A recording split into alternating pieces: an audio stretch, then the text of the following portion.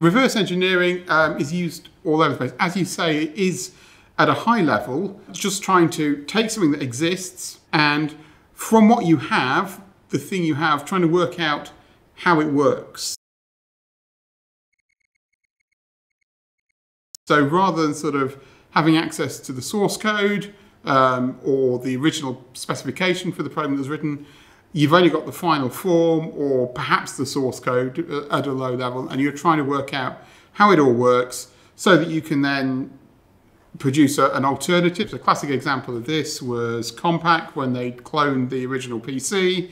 All the hardware was open standard stuff. You could go buy the chips off the shelf from Intel for the interrupt controller, the CPU and so on.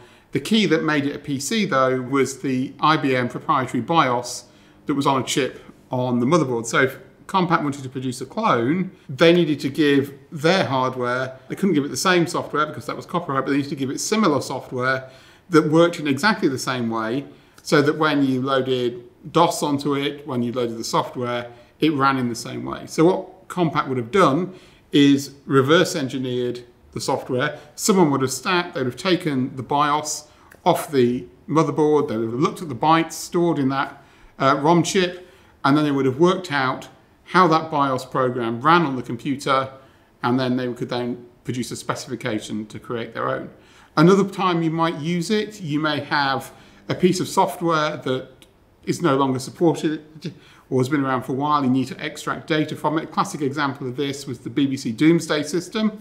This was a Philips LaserVision player, which was a Laserdisc multimedia system produced in the late 80s by the BBC, running on the BBC microcomputer system that sort of captured a snapshot of the UK in 1986.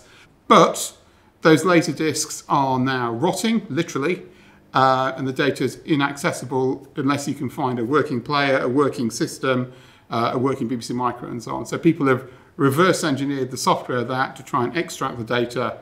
These days where people use reverse engineering is in cybersecurity. If you get a piece of malware, you want to know what does that malware does, who wrote it, sort of is what I've seen it do the only things it will do, or is there some later stage waiting for it to sort of jump out and run at a later point to find out what that malware does. And so again, reverse engineering is one of the tools you would use to sort of work out what that malware does. Let me think about software for a start. Yep. When you code something, you then send it usually through some kind of assembler. Yep. It turns it into a byte. That's a really good place to start. If we think about when we're wanting to write a piece of software, we'll normally start off with an idea. Let's say we want to write a program to count words in a piece of text. So we start off with that idea and we want to count words. And then as we write that software, we start to break it down into chunks. We start to define how certain things are going to work until eventually we get to a point where we can write the program code. And then once we've written the program code, we can feed that through a compiler, which will produce the machine code, and it'll encode that in a format that the operating system can run, because it's not just usually, unless you're running something like DOS or writing the BIOS on the thing, just raw machine code bytes. You've usually got some data around there that tells it how to load it in, what's the program code, what's data, what other libraries it might link to as well that form the executable format. Probably should do a video on that at some point. So at the other end, we're going to end up with a file on our system, and let's just use the windows.exe extension so we know what it is. So we're going to start from an idea, and we're going to end up with the program code that we can run. So if we're going in that direction, this is programming, coding, software engineering, whatever you want to call it. So that's in that direction. Reverse engineering is basically going in the other direction. We've got the program. We may know what it does at some point because we've run it. It might be a word processor. It might be a program that counts words. It might be a piece of malware. We're unsure of what it does. It might be the BIOS for a PC. We've probably got some high-level idea what it is, but we wanted to go in the other direction. So reverse engineering is going in the other direction. So we've got some idea of what the program does, but we also want to know how it does that, how it's implemented. Because if you think about it, if we're trying to write a program that counts words, the cat sat on the mat, full stop. We've got our text there. Now, I want to count the words in that. Okay, how many words are there? I've got 6. 6. What are you defining as a word as? Oh yeah, so I would say a collection of letters that is preceded or whatever by a space. Okay, so if we're going to do that, so that would be 1 word. Separated by a space. Yeah, separated, but that would be 2 words, that would be 3 words. Is the full stop part of the word or not? Yeah, TBC.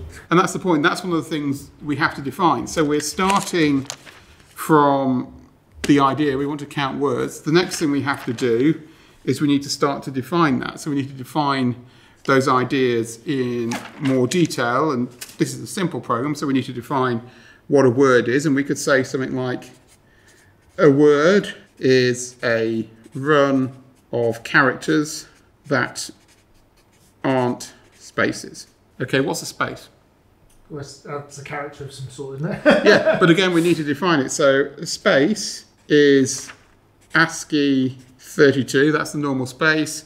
We probably want to put the tab character, which is ASCII 9. Line feed carriage returns, so we've got 10, 13, probably some others. That'll probably do for now. Answers on a postcard for the definition of spaces. We'll do a whole video on what space is. And the computer, no, I'm only joking. But the point I'm making is we have to define what these things are.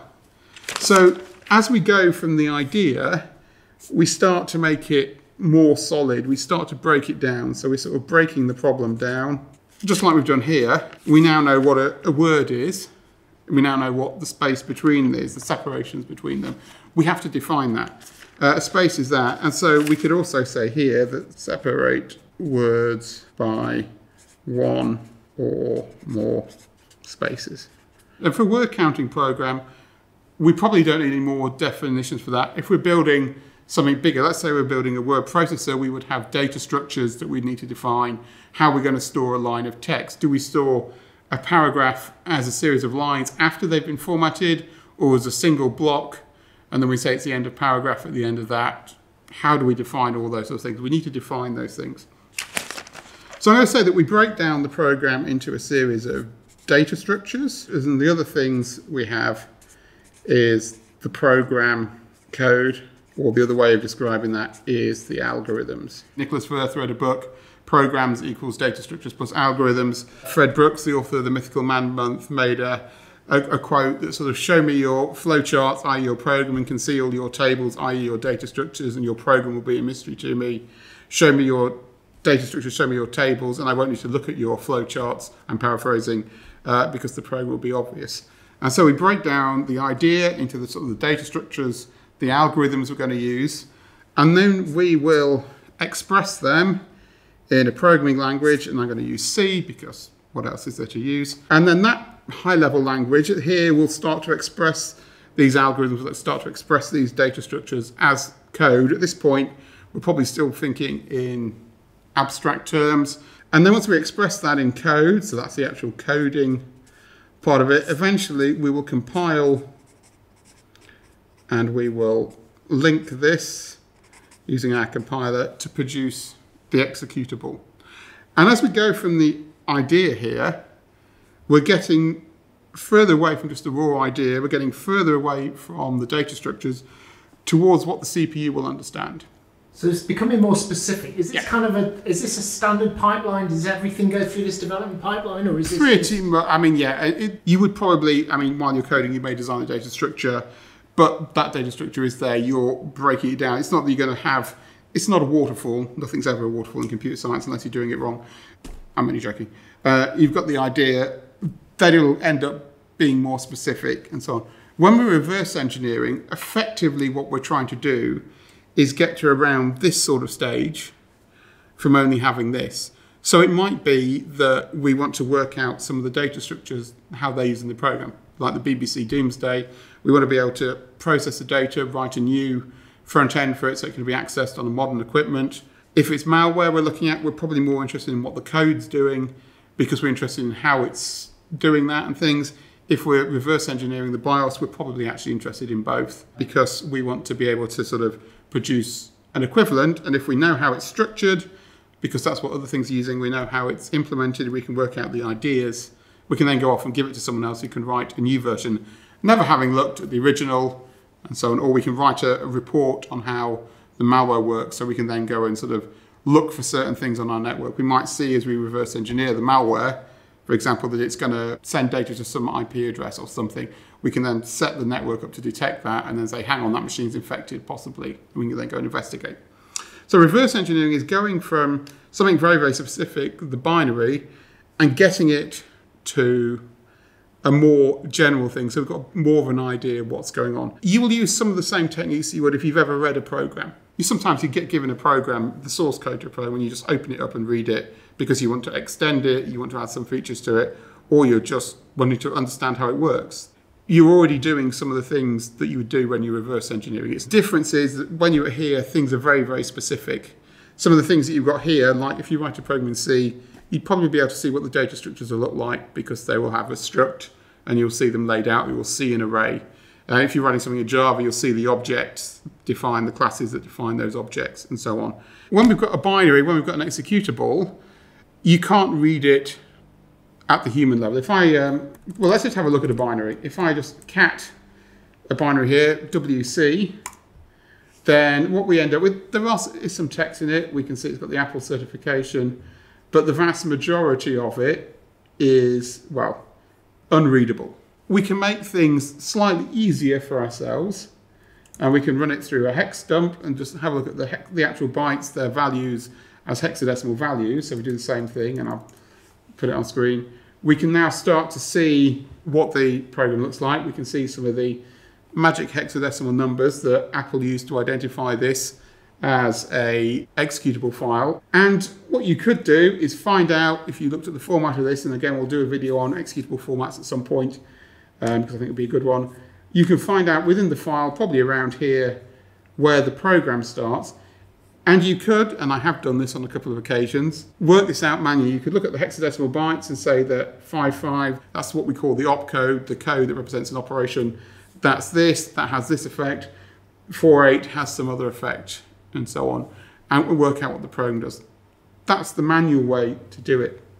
The alternative is that we can use a tool called a disassembler, and there's various ones around. The one that is most commonly used is probably IDA, the Interactive Disassembler, which I've got open here. And when you open up the program in IDA, it converts it into the opcodes that make up that program. So for example, rather than seeing a series of numbers, I see that this is pushing RBP onto the stack. So the machine code instruction push takes the value in a register or some other location and pushes it onto the stack for you. And so you can start to read what the program's doing. And then you can effectively do the same sort of thing that you do if you're reading a program to sort of work out what's going on. But as I said, this is the level that you're dealing with. There's no thing saying this is a data structure. You may see the program storing data in a memory location or reading data from a memory location. It's up to you to piece together what these instructions are doing to understand what the program's doing. Now you can get the software to help you. So for example, IDA has a view where it'll sort of break the program up based on where there's sort of loops, and well, you don't have loops in machine code. What you have are branches or jumps, which you can use to create loops by saying if this condition is met, then jump, otherwise don't jump, don't branch. And so what IDA tries to do is to sort of break up the program into these blocks and sort of show you with lines between them what's happening at different points. That makes it easy to see things, but it's still exactly the same code. Not all disassemblers do that. It's a nice feature for looking at what's happening. So what you end up doing when you're reverse engineering is a bit like being a detective. You've got to follow what's going on. The program code, as you read it, will give you information about what's going on. And you can infer from that certain things. And so you can look at things and say, okay, that's likely to be an array, or that's likely to be forming a linked list. And from that, you can start to infer what the data structures are. You'll probably get it wrong, so you'll need to keep notes, and then you'll come back and say, okay, no, it's not that type because of this. Therefore, I can work out what's going on here. So what I've got loaded up at the moment is the word count program, just to see how you can start to unpick what's going on in this program. This program I've never opened up in IDA before. Now, one of the things that makes it easier as a job is that it's unusual for the code to exist in isolation. If it wants to do something, it's got to talk to other bits of the system. This program, if it's going to run, needs to talk to the operating system. If it's talking to the operating system, it's going to have to call system calls, which are defined. So if you look on Microsoft website, you can see the Windows systems calls. If you look at the documentation on Apple's website, you can see the ones they use, same for Linux. For example, here, I can see that this program here is using the call instruction, and it's calling the getOpt library function, which is used to find options that are in the program. So just by opening it up and spotting getOpt there, I can see that it's also passed a string to getOpt. And if I look at the documentation for getOpt and 3 getOpt, then we can see that it takes in 3 values. The first one is the number of arguments. The second one is the array with those arguments in, the sort of standard argc, argv that you get in a C program. And then the last one is the option string. And that option string is defined here as containing the following elements: individual characters and characters followed by a colon to indicate an option argument is to follow. So we can look through that string and we can spot that string here. And so immediately, just opening this up with a disassembler, I now know that this program can take the options C, L, M, or W. And I can see that it's setting RDX, one of the registers, to have a pointer to that string. Therefore, because I know how functions are called on the x86-64 architecture that I'm looking at here, I know that that's going to be the op string argument. I can say that, okay, this program has 4 possible arguments, C, L, M, or W. Okay, well, what do they do? Well, we can continue reading through the program and see what they do in the program. And we can also see how the program works at this point. So that's just a quick example. I'm not going to go through the whole program to work out how it counts the words, although we could leave that as an exercise to the viewer.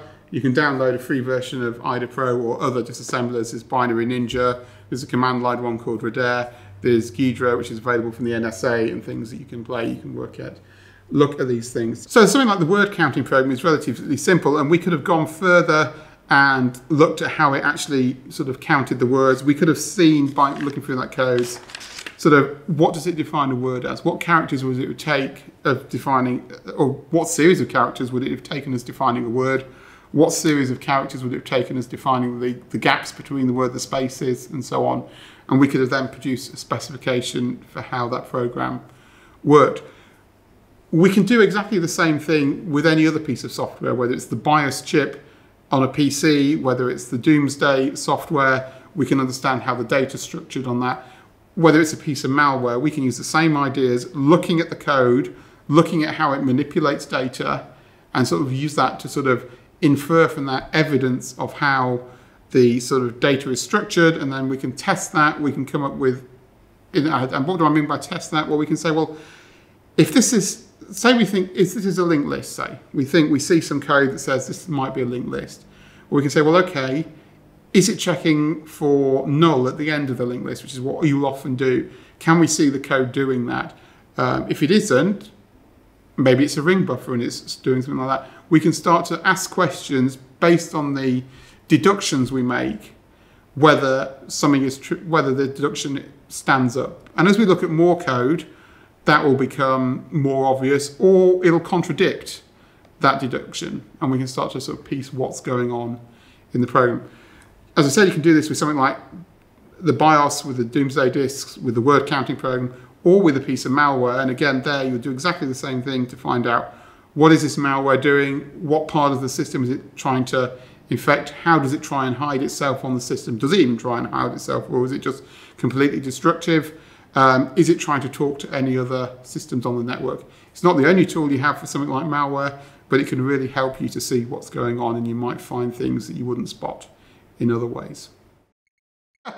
New feature. A new feature, it probably is. Right. Sean is currently reverse engineering his camera to find out how it's worked, because he hasn't.